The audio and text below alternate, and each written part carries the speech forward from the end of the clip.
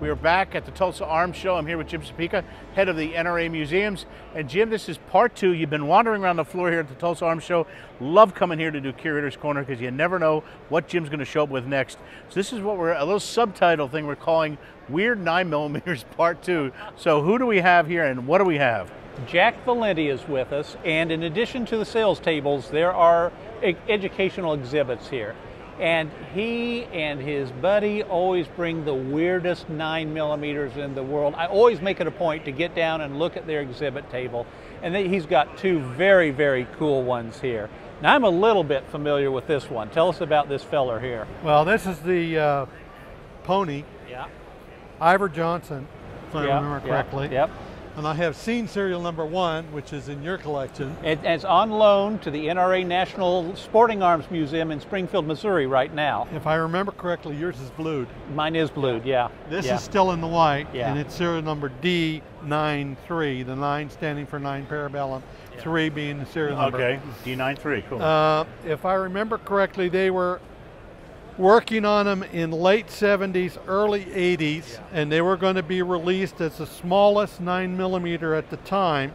They were never released. Ivor Johnson had financial problems, manufacturing problems. And it's a single action design, a lot like the 1911. Right. And I show the work on this being done like you in the late 60s, around 1976, 1978.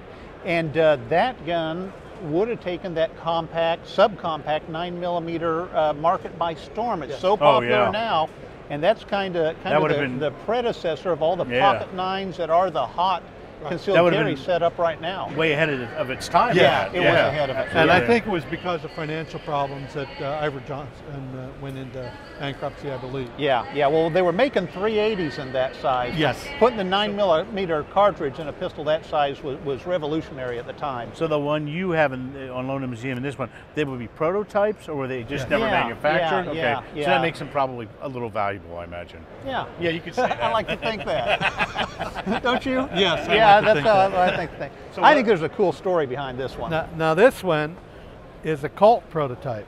Uh-oh. And it's not marked Colt anywhere on the gun. Interesting. All it is marked is T4. T4. Okay. After World War II, in the late 40s, the U.S. government was thinking of retiring the old 45. So they had put out contracts to Smith & Wesson, High Standard, and Colt to come up with new designs. Well, this was one of the designs with Colt, and it has some unique features for a gloved hand. Interesting. Okay. That's one of the features. Now it also uses a standard Browning magazine. Okay, double stack magazine. Double stack 13 magazine. rounds. It's a very compact for military sidearm. Yes, it is an alloy frame. Okay. So it is lightweight, but they also made several in steel frames. Okay. I have seen one. Okay. This is serial number 2. 2 of them are in the Springfield Armory Museum. Serial number 1 is missing the trigger guard. Okay. I did not get to see serial number 3. Serial number 4 is in private collections, and serial number 5, I have no idea where it is. Incredible, incredible. How'd they do with the military? What was the military's opinion? You know, I have Scott Meadows has just come out with a book. Cool. And in the book, it has all of the documentation of the testing. And you know, I haven't had a chance to read it and study it. But is it a single action design or double action design? Not single action. Okay, so it's got some high power lines and characteristics to it. The double stack magazine. Oh, it's got a kick out of the square button. Button release. Yeah.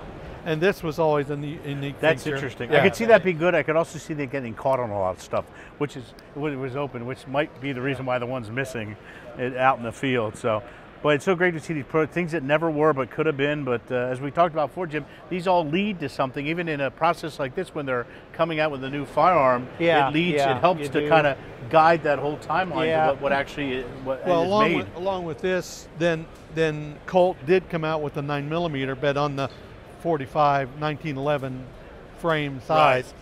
Smith & Wesson came out with their Model 39. Although it didn't get the military contract, it was very popular with police forces. Yeah, for a number of began years. the line of the incredible 39, 59. Yeah. The Very whole popular guns, still popular today. Yeah. Well, Jack, thank you so much for stopping by here in Tulsa and showing us some more of these interesting, unique, and weird 9mm. We appreciate it.